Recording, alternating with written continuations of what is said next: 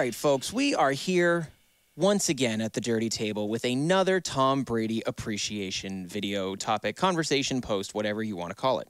And you're probably super sick of me talking about him at this point, even though really we've only talked about him like 3 times here, but you know, it's whatever, it's fine.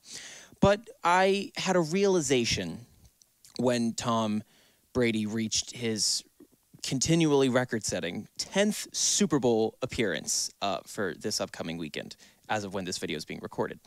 I proclaimed previously that he went from being Captain America of the New England Patriots in Massachusetts to the Red Hood, crossing over from Marvel to DC, the same way that he changed conferences. And thinking about it, I was wrong to make that snap judgment, as I'm sure many of us have been wrong to make the snap judgment that Tom Brady didn't still have it in him to take any random team to the Super Bowl by sheer will of force. If he didn't make it this far, I probably would have stayed with the answer, but Tom Brady went from being the Red Hood to being Robin in New England and then transforming into Nightwing. Tom Brady is Nightwing. He's not Red Hood. He broke off from Bill Belichick's Batman and left for Bloodhaven to become his own man. And it worked. Who'd have thought it would?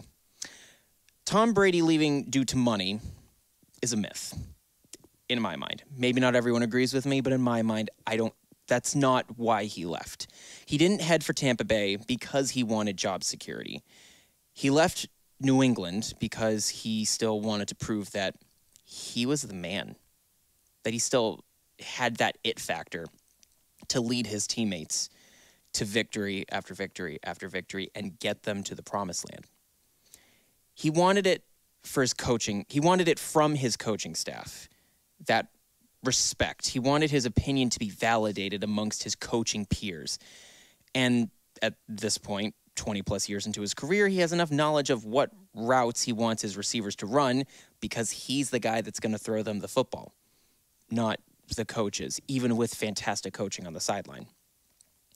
He isn't someone who's looking to cash in on his Super Bowl victories while he's still playing. He's not living in that world of comfortability. I mean, he just, right before the game, had his family basically leave their giant extravagant mansion so he could have the whole place to himself for 12 days so he could prep. He's not living in comfort. He's constantly working. But you would think after 20 years of being the top competitor in the league, he earned the right to be listened to, because without the proper sidekick for all this time, the Patriots don't have nearly as much success as previous years. Clearly, Brady's winning the divorce. Who knows if that's a long-term statement to be had, but right now he's definitely enjoying the benefits of the separation. Most likely 2 Super Bowls and 3 or 4 appearances is what we would have had for the New England Patriots, not 6 wins of 9 without Tom. And Dick Grayson wanted the exact same thing, to no longer be treated like a child in the eyes of Bruce Wayne. You outgrow your teachers over time. I think everyone, when they're dealing with a mentor-protege kind of vibe, they eventually move on almost by accident in a way. One day it just hits you. You know, I'm ready to get to the next level, wherever that is. I don't want to stay in this level of comfort anymore. And sometimes teachers can't help themselves. They can't help but see their proteges as the same kids they were when they first met them. And I see sports the same way I do my favorite characters or even people that I respect and look up to in real life. You can admire the heroes on both sides while still acknowledging their shortcomings, as long as they're not infringing hate on others and thus becoming the villain. Tom is no longer an anti-hero to me. He's still the same hero that he's always been. Still look up to him. Probably going to be my favorite athlete by the time he retires, whenever that is, because he's not talking about it right now.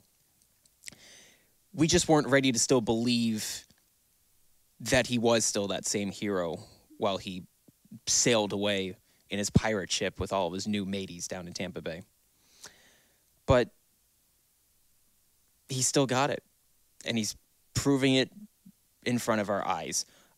I do think that winning would be the strongest case for his greatness. He's already cemented an incredible legacy, win or lose, but with a win, it puts him into another stratosphere that it feels right now that it wouldn't be touched, because it's just so amazing what he's doing. He's not the first quarterback to take his team to the Super Bowl and win. That was Peyton Manning, as all of us know. But for him to do what he's done in the first year as a wild card team, going on the road throughout all of his playoff games and winning. Granted, he's had a strong defense, and that needs to be taken into account for these wins, but football's a team sport. It's not just one guy. That's why he left New England. He didn't want to be the one guy that could make plays.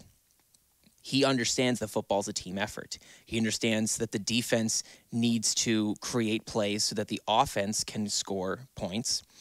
And he knows that the coaching staff also needs to work with the players and create the best unit out of the available players that they have. And it's not to say that we didn't do that up here in New England. We did it for 20 years. That's why we have all the championships that we do. But when you have such a core piece being a part of that process, not being listened to, yeah, I kind of understand wanting to go to a place where you feel like you're wanted. We definitely wanted Tom here.